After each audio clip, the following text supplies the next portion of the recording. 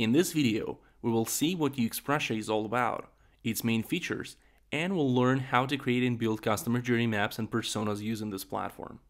So what is UXPressia and why people use it? UXPressia is a powerful customer experience visualization tool that will help you create your buyer or customer journey map and persona easy and fast, allowing you to collaborate and brainstorm with your teammates in real time, no matter how far away they are. You can also easily share the maps and personas you create with anyone, even with those who don't have an account at UXPressia. The maps and personas you create require no graphic design skills, but the result will be amazing and ready for a presentation. By using our tools, you will be able to easily visualize customer journey maps for both existing projects, products, or services, and for those that are still in development.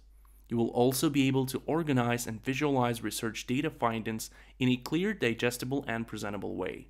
And overall, UXPressia will help you to up your customer journey mapping game, no matter what industry you're from and how complex your projects might be. And with that in mind, let's open it up. All maps and personas that you create will show up inside the projects on the starting page called the dashboard. At any moment, you can return to the dashboard by clicking the UXPressia logo on top, or by selecting the dashboard from the drop-down menu here. Your dashboard is divided into several sections. The section called My Projects will contain the projects that you create or that you own. All the projects that the teammates within your workspace shared with the workspace will show up down here. A few examples of journey maps and personas that you can create in UXPressia will be at the bottom of the dashboard. There's also a tab that contains projects shared with you via your email address. Finally, there's a template tab which contains over 30 templates that you can use when creating journey maps and personas. Now keep in mind that you can be a member of several workspaces, or in other words, work environments. By default, when you just sign up, you will have your own default workspace within which you can create projects that will belong to this specific workspace. Now you can also be invited to other workspaces by your teammates, though it's best to work within a single team workspace for more seamless collaboration. You can see if you're a member of multiple workspaces by clicking this drop-down menu. Know that each workspace has its own billing subscription, so you can be a member of both a pro workspace that has no limits and also a member of a free workspace where the functionality you have will be fairly limited. If you work with a team, chances are you will have a single workspace with a paid subscription. In this case, make sure everything that you create is within this team workspace. To start off, let's create your first project. Click the button Add Project on the right. Projects are very much like folders on your Mac or PC, and they can be opened by clicking the gray area next to its name. Besides, you can open the project as a separate page, and you can rename the project by clicking the Edit button right here. By default, each newly created project is private, even if it's located in a team workspace. You can share it by clicking the area where it says Private. Now there are three main ways of sharing. Public sharing or sharing via direct link. The best part about this type is you can share your project with anyone, including people that don't have an account at UXPressia. It works best when you need to share the project with your manager, or if you're setting up an online journey mapping or brainstorm session and you want to collaborate with a number of participants without having them sign up and purchase a subscription. The downside is the invitees won't be able to export or create new documents within this project. The workspace level sharing allows sharing a project with everyone within this workspace. Once shared, it will appear at the bottom part of your teammate's dashboard. Finally, sharing via email will allow you to share projects with individuals by typing in their email address. Make sure you use the email they used when signing up for an account at UXPressia. Projects shared via email will show up under the Shared with Me tab of the dashboard. For each type of sharing, you can specify the level of access, either Edit or View. Now let's move further by adding a new persona to our project. It doesn't matter in which order you go, you can start either with persona or a journey map, but first make sure you got the project opened, and then hit the Add button in the upper menu. To open the persona, click on its name. The interface accent color will change to light green, and we'll see a set of these predefined content sections. These boxes can be rearranged, renamed, You can change the size of the text box fairly easily. You can colorize most of the boxes, and you can easily delete them.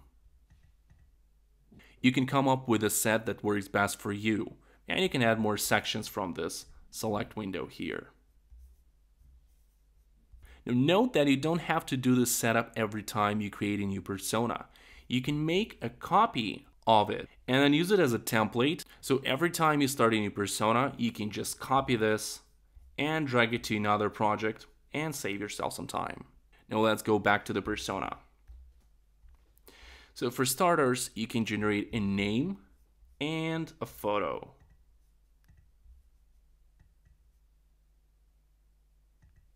You can always upload an image from your own computer and type a new name. Now start filling in those boxes. Depending on the section you're working with, you will either have a possibility to select some icons or play around with the sliders or type in some text. You can always make things pretty by uploading an image or using a list or adding some style to the text by using the text formatter here. If you need to undo an action, you can use the undo and redo buttons conveniently placed in the upper menu.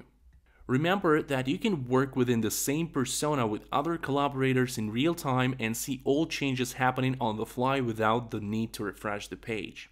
Now, when you have more than one persona in your project, you can either click through them by using this left panel right here, or go into multiple persona view and see all the personas on a single screen. Finally, you can export the persona you created to either PNG or PDF. The PDFs are vector-based, so you can print them in any size or show on large screens without losing the quality. Now let's move on to customer journey maps. The interface will become blue, and again we'll see some default sections that are there to give you the idea of what you can do. Let's first add the persona we created to this map. Now we can start working out the backbone of our map, that is the sequence of steps that your customers take when going through the journey. You can start by renaming the existing ones, and then you can add more stages along the way. The stages can be reordered by dragging and dropping, and they can be also deleted fairly easily. Then you can move to the sections, or in other words, the perspectives from which we analyze each step, be it user goals, the process, areas of opportunities, user experience, etc. There are over 20 sections that can contain either text and images, just images, documents, or videos. There are also specific sections like processes and channels and experience section. Each section can be renamed and dragged up and down. You can add more sections by clicking Add Section, located at the bottom of the editor. Just like the persona tool, you can undo and redo any action, and of course you can collaborate with teammates in real time. And same goes for expert. Now finally, let's take a look at the Workspace page. Here you can control your Workspace subscription, invite teammates, set up custom branding for expert files, and integrations with third-party services. Keep in mind that depending on your role in the Workspace, some sections won't be available to you. So under the General tab, you can rename your Workspace or invite a teammate. Before inviting, make sure you're located in the right workspace. Now click Invite Users. Enter the email of the person that you want to invite, and make sure that this email is the exact email the individual used to sign up or that they will use to sign up at UXPressia. Now assign a role to this person. In most cases, this will be a contributor, that is someone who can create and view projects, maps, personas, do exports, and share. This is the only billable role, as the others are just administrative roles.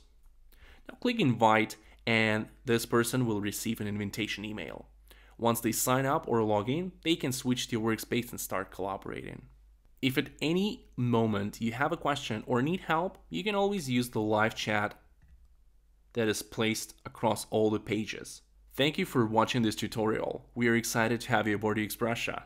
Have a wonderful day and happy mapping!